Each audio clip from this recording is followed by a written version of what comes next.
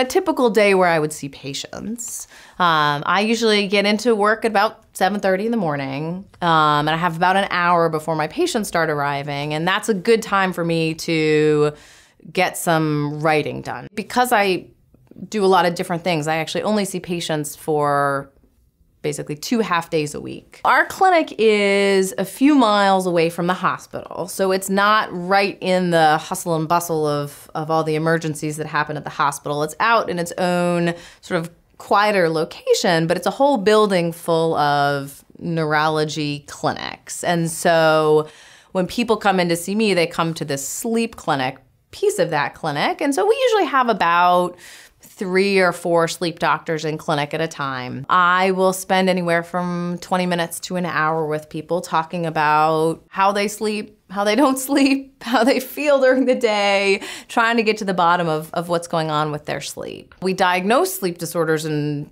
lots of different ways. Some of them you can figure out just by talking with somebody. Do they have this problem or do they not have the problem? But a lot of the diseases need testing of sleep. So people will come back on a different day. They'll come in at night to our same sleep center, and a sleep technician will put on many sensors. So there's about a dozen wires that get attached with little paste to their scalp. And then there's a little sensor to look at breathing that goes on the face.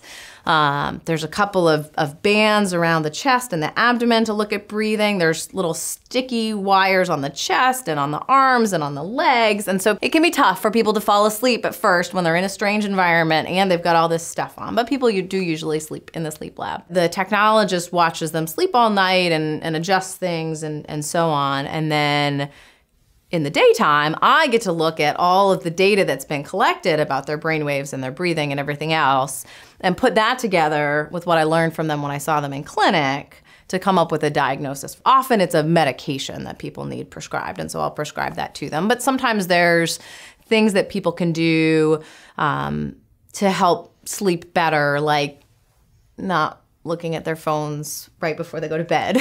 Things like that. So sometimes it's talking about issues like that. And then sometimes if it's a breathing problem, there are machines that people will use at home to help with their breathing. So I kind of talk people through how that's going to work.